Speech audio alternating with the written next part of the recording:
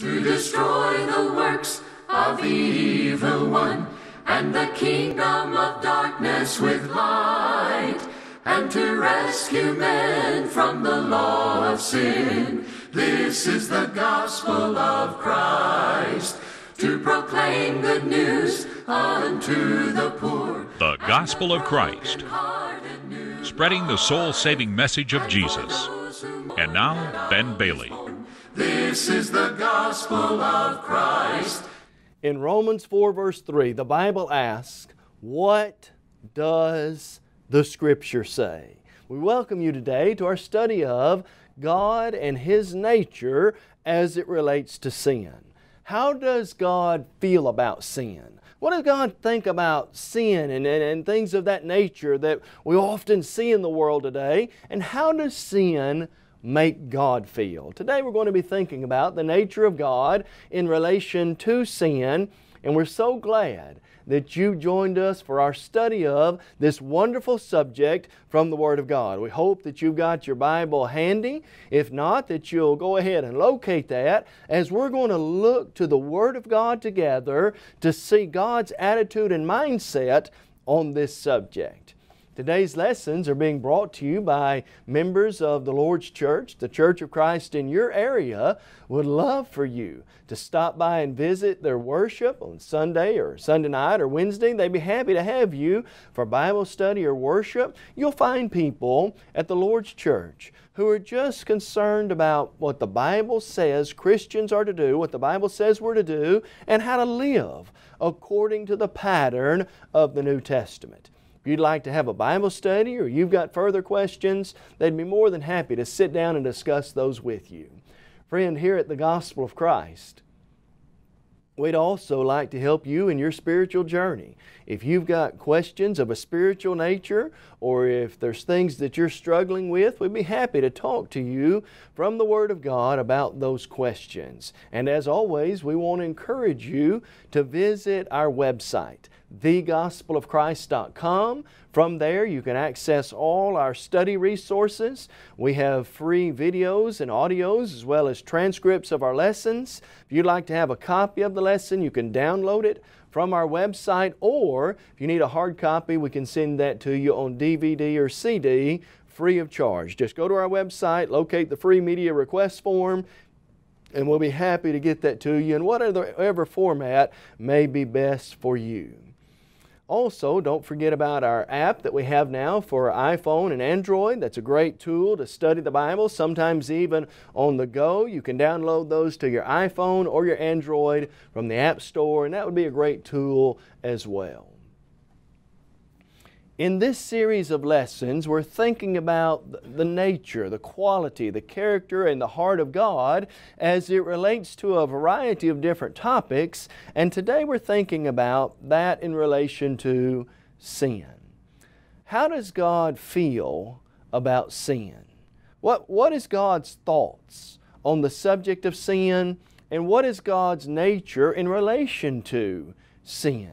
Friend, let's realize this, that human thoughts and human wisdom alone, my thoughts and great thoughts of other people about sin, just really cannot adequately answer the question, how does God feel about it?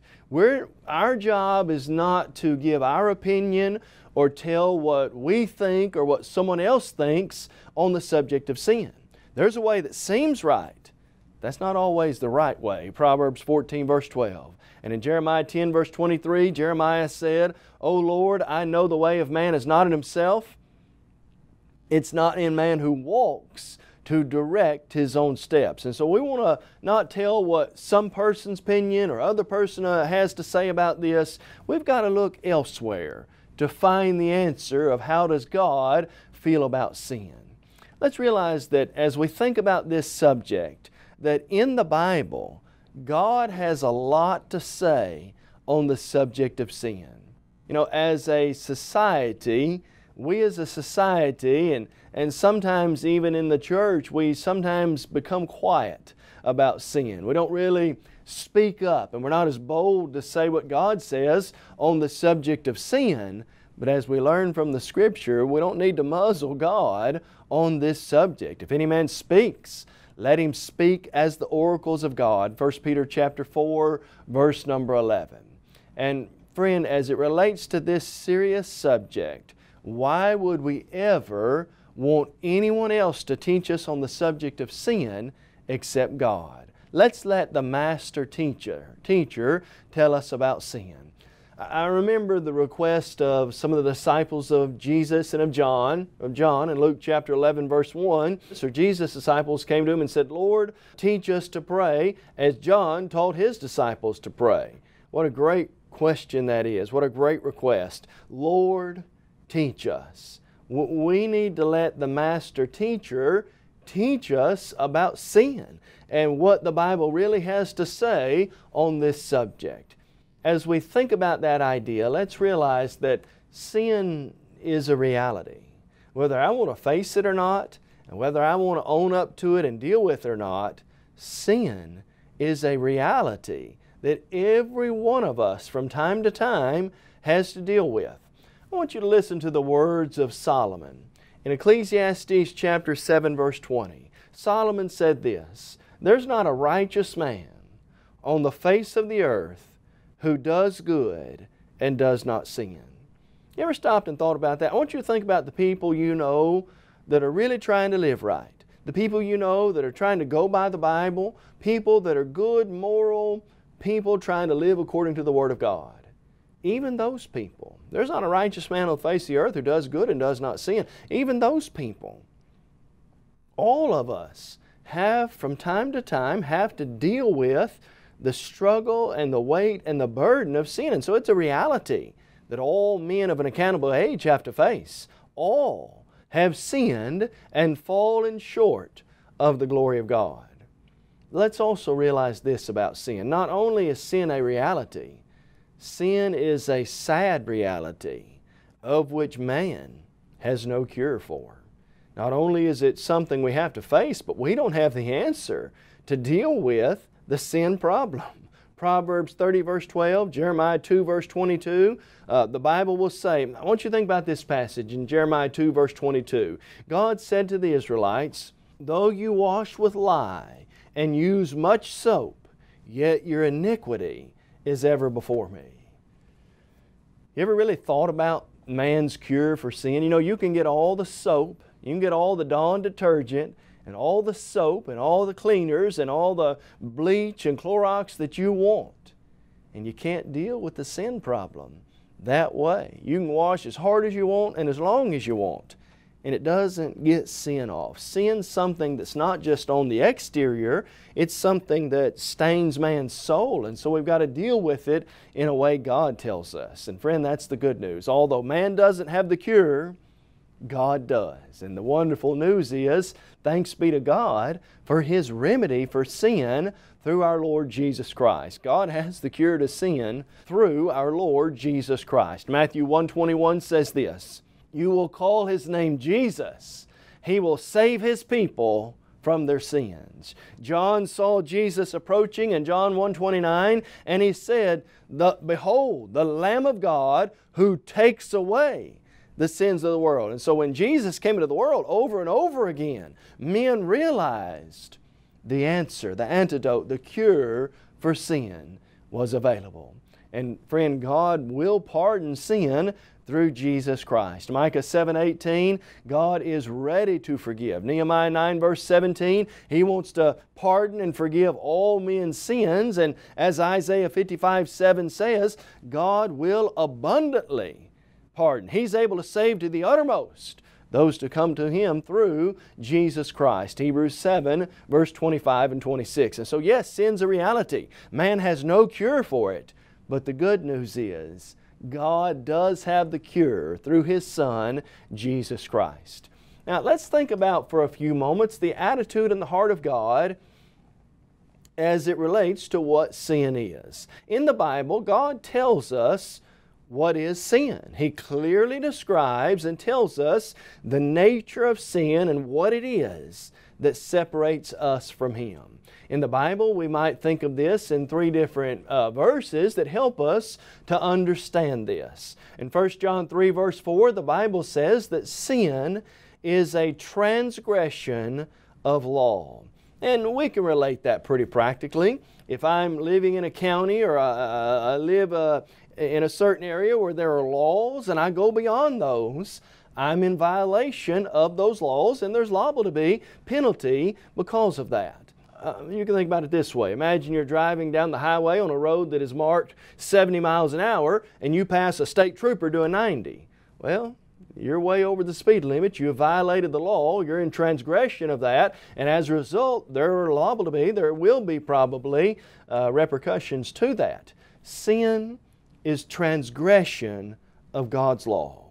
In the Bible, when God tells us what to do, when God tells us the right attitude to do it with, and when God tells us what He wants and we decide either not to do that or to do something different, we have violated, transgressed the law of God.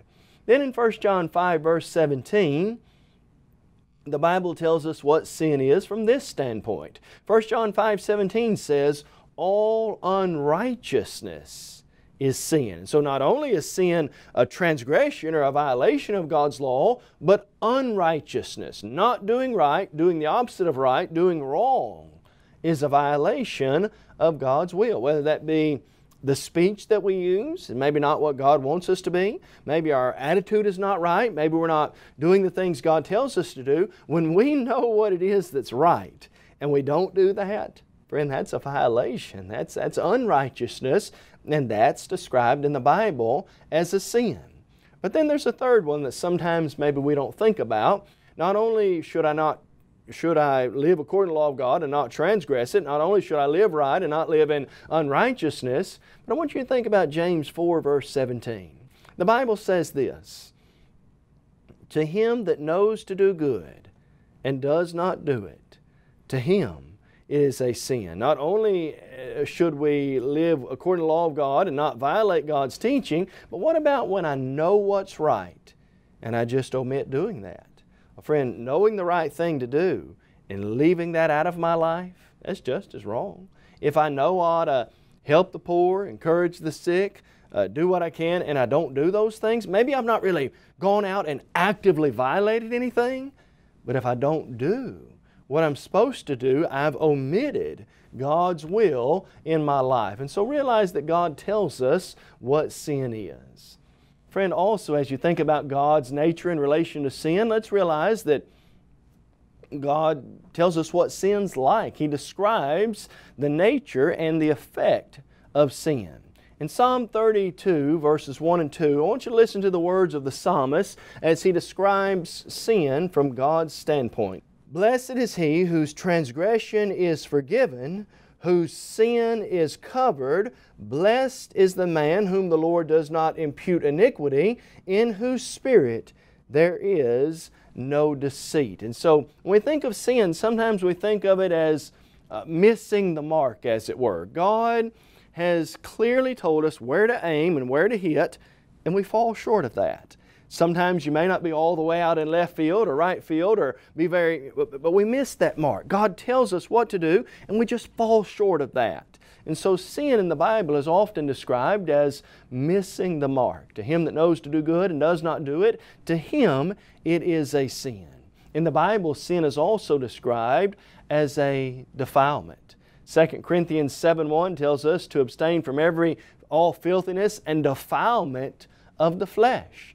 You think of a defilement and you think of something that is just something you wouldn't want to have anything to do with. Imagine you get a piece of bread out of you get a piece of bread out of the bag and it's got mold all over it. Ooh, couldn't eat that. Why? It's defiled. It's not any good. It's tainted, as it were. Sin is that defilement on man that God doesn't want anything to do with. It's opposed to His character and His nature, and so it's defiling to God.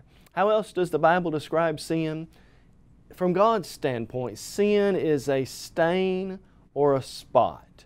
James 1 verse 27 tells us that the spot or the stain of sin can be clearly seen in people's lives, and we need to avoid that in every way. As you think about Isaiah 1 verse 18, God says, though your sins be as red, I'll make them, or though your sins be as crimson, I'll make them white as snow. Isaiah 64 verse 6, our righteousness in and of itself is described as filthy rags. And as we said, James 1 verse 27, we become spotted, as it were, stained with sin. Think about examples of that. Imagine if you had a beautiful white garment, and on that beautiful white garment you spilled chocolate, or on that beautiful white dress you fell in the mud, as it were. It's stained, it's spotted, it's not pure and white like it ought to be. That's the picture.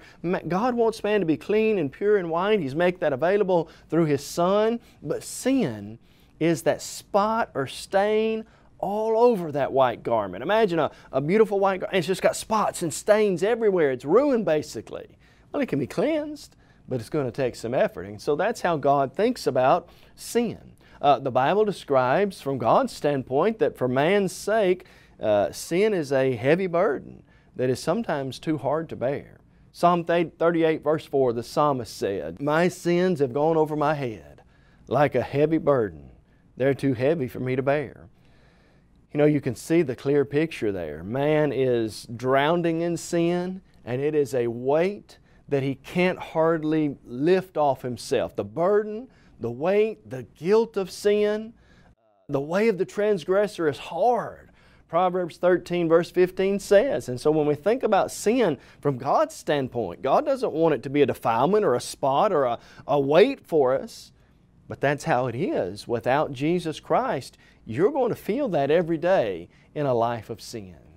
But friend, also realize God's nature demands that He also denounce, that He can have no relationship with sin, and that He denounces it. Sin breaks the heart of God. Ezekiel 6 verse 9, and it does damage to His creation, and because of that, God has to denounce it for what it is. Psalm 5 verse 4 says, God has no pleasure in sin. He doesn't find any enjoyment or pleasure in it. It's not just a little bit fun to God. No, it's not the way it works. Jesus hated lawlessness. Hebrews 1 verse 9, and so sin and lawlessness, God doesn't find pleasure in it. Christ hates it.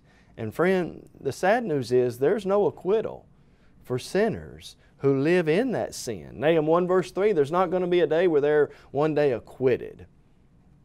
There's not going to be a pardon if people don't deal with it according to God's way. There's not going to be a getting off easy or a get out of jail card free or something like that. And so we need to realize God's nature as it relates to His disdain for sin, because of what it does to His creation and because it's against His very character. Habakkuk 1 verses 12 and 13 says, God is of purer eyes than to behold evil, and He cannot look upon wickedness.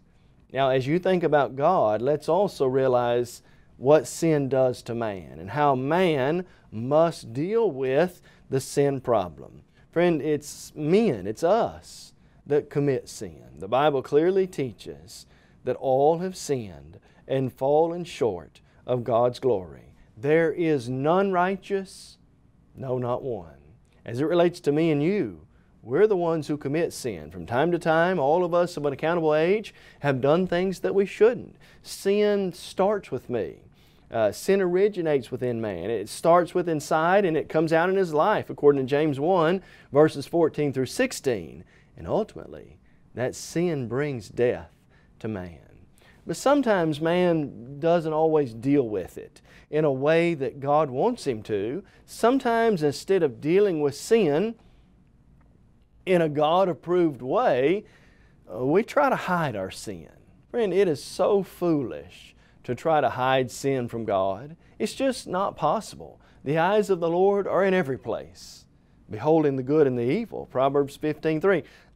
Sometimes we get this idea that if we don't know, or if we act like it's not a big deal, nobody else knows, and we just kind of sweep it under the rug, the sin problem will go away.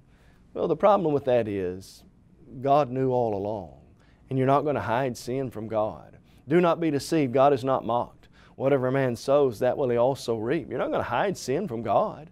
Hebrews 4 verse 13 says this, the eyes of the Lord are in every place, beholding good and evil, and there's nothing hidden from His sight. All things are, as it were, naked and open before the eyes of Him with whom we must give an account. I'm not going to trick God. I'm not going to put it in a deep, dark spot where God can't find it. You can't get away with doing that. It's foolish to try to conceal sin. I want you to notice a passage from the book of Proverbs with me. Listen to Proverbs chapter 28, verse number 13. This really illustrates the picture so beautifully. Proverbs 28:13 says this, he who covers his sins will not prosper, but whoever confesses and forsakes them will have mercy. You can't hide it, but if we deal with it God's way, confess it and forsake it, then that sin can be dealt with. And so don't try to think you're going to trick God and hide your sin, or that you can get away with it and nobody will know. God knows and God sees. And so the proper way to deal with sin is to acknowledge that sin, to confess it, and to turn from it. As we've said, all have sinned. You can be in one of two categories as it relates to that. You're either trying to live in sin, hide your sin, and conceal that from God and live the way you want, or you've confessed that and you're trying to do the right thing. Friend, it's important to realize this. When we say you've got to confess sin, sometimes even that leaves the wrong impression with people. The word confess does not mean, okay God, you don't know this, but I'm going to tell you something you don't know. The word confess in 1 John 1:7 and other places literally means to lay alongside of. Meaning God already knows what I've done. God already knows, here it is, and I am owning up to and laying beside what God already knows. And so it's the acknowledgement, the owning up to, I've sinned. I've done things I shouldn't have done. I need to turn from that. You know, when we think about sin, here's the attitude that we really need. I want you to think about an example in Luke chapter 18. Two men go up to the temple to pray. One of them is a Pharisee. He thinks he's everything God wants him to be, and he's really proud of himself. And then there's another man. This man has the right attitude, and this is the attitude we're talking about today. Listen to Luke 18:13. And the tax collector, standing afar off, would not so much as raise his eyes to heaven, but beat his breast, saying, God, be merciful to me, a sinner. Friend, if you want to be forgiven of sin, you want to deal with sin the way God wants you to, realize, I need God's mercy. I am a sinner. I'm not perfect. I can't hide it from God. I need the blood and the salvation of Jesus Christ. You know, one of the few good things Saul said, King Saul, was found in 1 Samuel 26:21. I've sinned. I've erred exceedingly. I've played the fool. David said it in 2 Samuel 12. Achan said it in Joshua chapter 7. And friend, I need to be big enough to own up to sin. He who covers his sins will not prosper. But do you remember the second part of Proverbs 28:13? Whoever confesses and forsakes them will find mercy. Remember Numbers 32:23 says this, be sure your sin will find you out. Friend, I don't care how high you can climb. I don't care how fast you can run. I don't care how deep you can go. You cannot escape the consequences of sin. We've got to deal with sin in the way God tells us to. And that's what God wants. Listen to this, God wants all men to be saved and come to a knowledge of the truth. As we think today about the nature of God and His relationship to sin, you can see why God despises sin so much. But we also want to leave you the impression today, the right impression, that God wants men to be saved from sin. And friend, no matter how bad that sin is in your life, no matter how heavy the burden is, no matter what the guilt may be, please understand today, you can, listen now, you can be forgiven of every sin you've ever committed, and you can put it in the past. Let me illustrate that to you from the life of Saul of Tarsus. I want you to listen to Philippians chapter 3, and I want you to think about what Saul of Tarsus says, or Paul says, about his past life. Listen to Philippians 3, verses 12 through 14.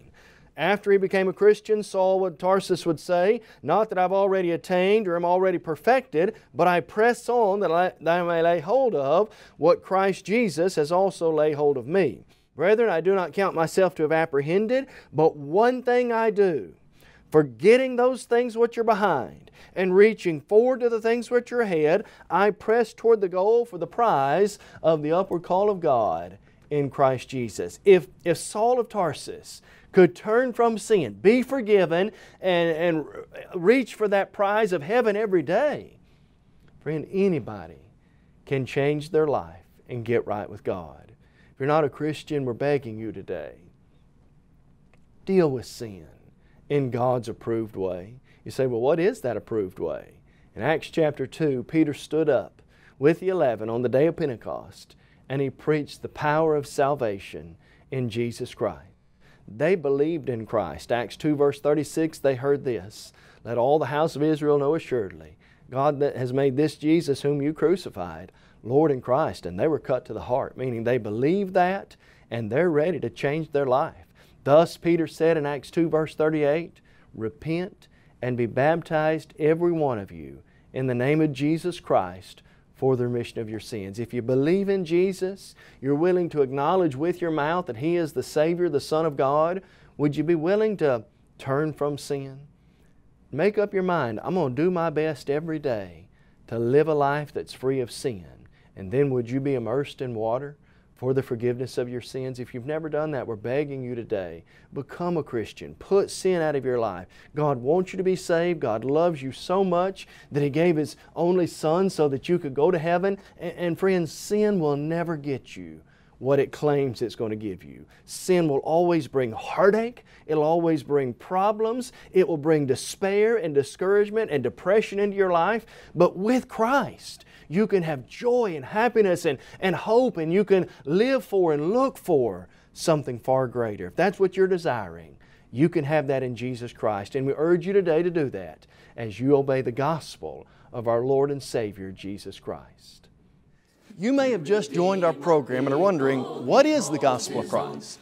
The Gospel of Christ is an evangelistic work of the churches of Christ that reaches the whole world with the gospel through TV, radio, and internet.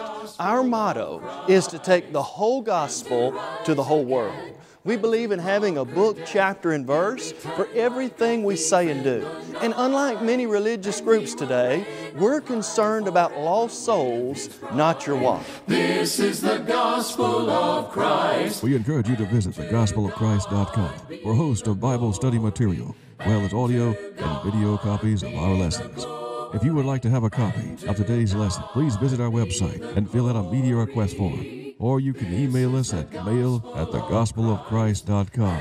Call us toll-free at 1-855-458-3905. Or write to us at P.O. Box 788, McMinnville, Tennessee, 37111. The gospel of Christ.